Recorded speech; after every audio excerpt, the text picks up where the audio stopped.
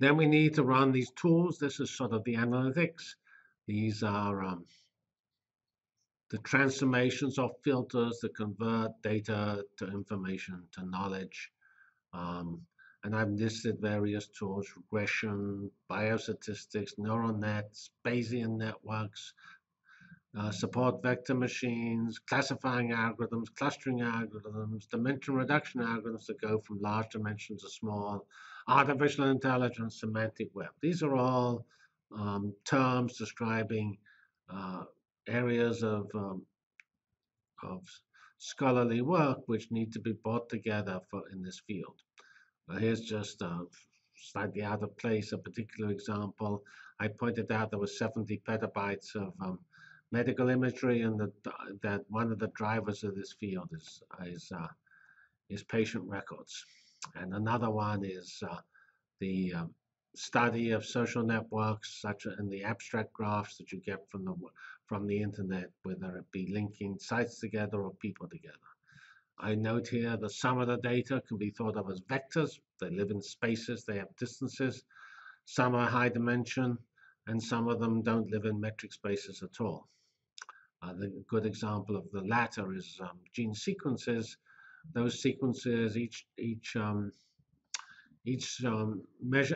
sequence usually has a different number of members, and there is no natural vector space to view them all in. I noted that already that the Large Hadron Collider is mainly a rather simple approach, histogramming. It could use nifty technology like MapReduce, but that's typically not how it's done at the moment.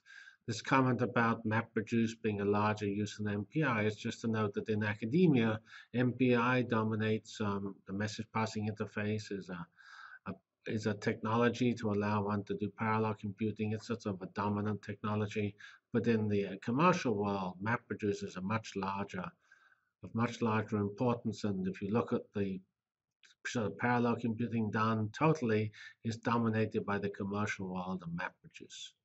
And as you could say that Google and Bing and Yahoo and Amazon, these are the largest data analytics there is, and we need to learn from them. Other areas of interest are time series. You can get time series from earthquake sensors.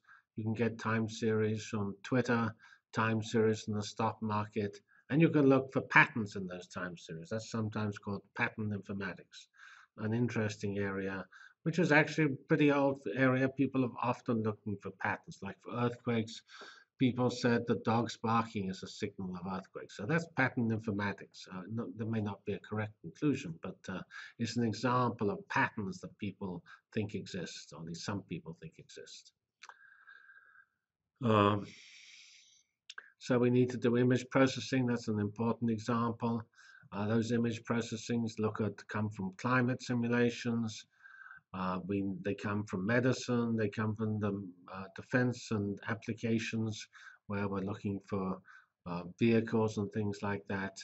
And there's some areas such as radar informatics and pathology informatics, which actually use the same image processing algorithms. And so we have single algorithms crossing many fields. One other application area which we've not really discussed is financial decision support.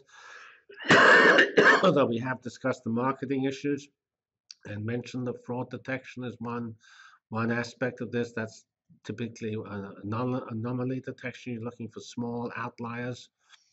And the other one mentioned here is the one we have recommender systems to map users to books and films and things like that.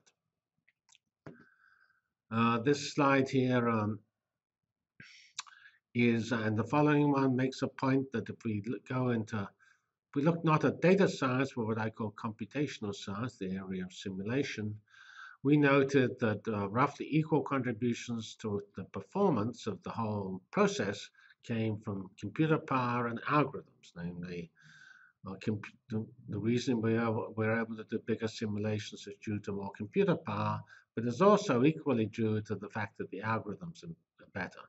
This is illustrated on this slide here from David Keyes, 2004. It's from just one particular application area. You can get similar slides in other areas.